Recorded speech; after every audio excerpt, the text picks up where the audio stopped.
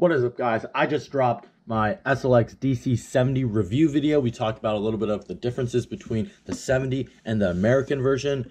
And right now we're going to be doing an SLX DC70 versus the SLX DC150 comparison video. I did do a little bit of comparison in the review of the SLX DC70. I'm probably going to be repeating a lot of the information, so if you guys want to get a little refresher on what I talked about, make sure you go back and check out that video. Make sure you smash the like button on that video and this video. Let's get straight into the review. Okay, so basically, in my opinion, SLX DC70 versus SLX DC150. So you have a bigger spool on the 150, and obviously you have a smaller spool on the 70. So what that means is you're going to have to be able to hold more line on the DC150 and less line on the 70. So that really, for me, it comes down to applications that you want to use.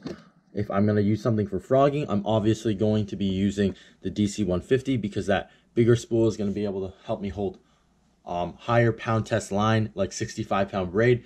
This 70 is definitely not going to be your reel for using heavy braid like 65-pound, because that spool is just going to fill up way too quickly. You're not going to get a ton of yardage. Well, in comparison, if you're going to be doing something like Texas rigging or small crankbaiting, small square bills where you're using a lot lighter lures, maybe especially jerkbaits, lighter jerkbaits, this 70 size spool, because it is a lot smaller, you're going to get a lot better casting and just control of your bait and where you're going to be placing it. So in that aspect, the 70 is going to win. So for more finesse applications like jerkbaits, small square bills, even lighter Texas rigs like or weightless Senkos, the 70 is going to be your go-to. For heavier applications, you're going to want to go with the DC150. And so if I were to compare the internal settings of this, it's really just the DC70 has a smaller spool. You're going to get a little bit better castability. It's going to be easier to control your bait. While the DC, although it is a 150 size spool, you still get great castability out of that DC braking. Even though both of them do have the same braking on the inside, it's really the spool that's going to make the difference. Now, besides that, you're going to get some cushy knobs on the American version versus some smaller, thinner knobs on the 70. And so that already kind of plays into that aspect where I'm probably going to be using this reel for frogging if I'm going to do heavy applications, and the 70 for smaller applications like jerk baiting, small square bills. And I think something where you can cross over into both is, say, jig fishing. I mean, depending on what you're doing, if you're going to be skipping under docks, probably go with the 70. You're going to get a little bit better skipping out of the 70 than the 150. But at the same time, if you're bank fishing, like I do a lot of the times, there's really no difference in the braking or really anything at all when you're fishing with something like a jig, because already it's a pretty bulky profile. It's pretty big, but at the same time, it's not big enough like, say, a frog with 65-pound braid, or something like a really big deep diving crankbait where you're going to be casting off almost all of your line or a good portion of your line. So a jig is really something that you can throw on either one. It's really up to you. Next up, we're going to be comparing the price. The DC150 is available in America. It goes for $190 or $189.99 MSRP.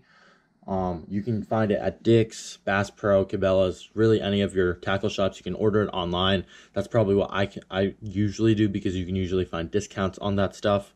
While the DC70 is only going to be available overseas. You have to order it from Japan and have it shipped over. And something that's going to play into that is shipping cost. Now, already the Japanese version of the SLX DC is going to be more expensive. The SLX DC70 costs between $190 and $110, $120, depending on the site that you go to. Different sites, depending on how much you spend, might offer free shipping overseas, or you might have to pay for shipping. Typically, the cost is going to balance out to around $210 to $220, including shipping.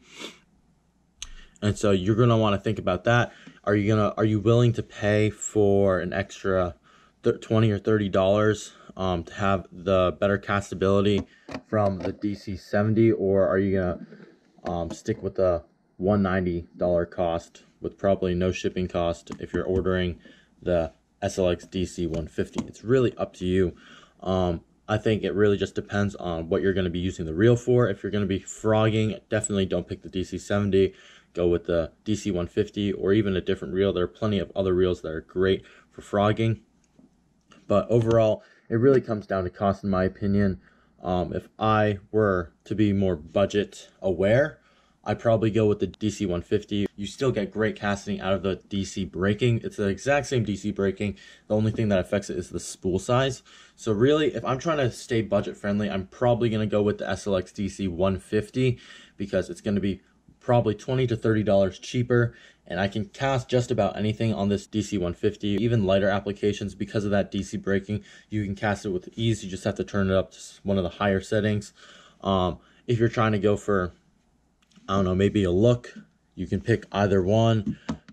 But the castability on the DC70 is definitely a lot better, but you're going to be paying a little bit more for that castability. It really comes down to what you prefer and what you like more.